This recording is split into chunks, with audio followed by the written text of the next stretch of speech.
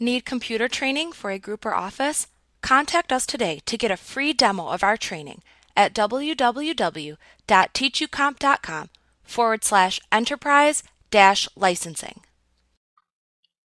Before you can perform any task within the Layout Designer window, you must first learn how to select the form object shown within the window. You can select an object within the Layout Designer window by clicking it to select it. You can tell when an on-screen object has been selected because it will appear with a border comprised of slashes with 8 squares around its perimeter. These squares are the resizing handles and are used to resize the object. For some activities you perform within this window, you may want to select multiple objects simultaneously.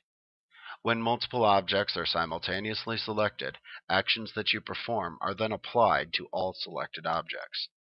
This is helpful when applying the same formatting to multiple objects or when moving multiple objects as a single group.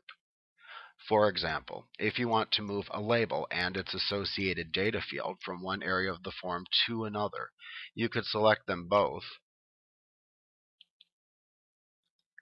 and then move them together to a new area within the form.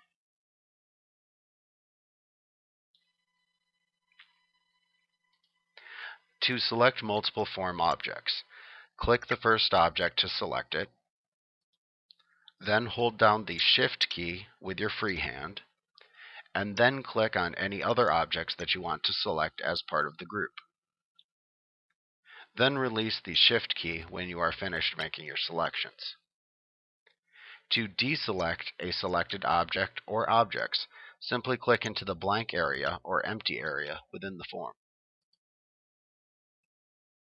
Like what you see? Get a free demo of our training for groups of 5 or more at www.teachucomp.com/enterprise-licensing.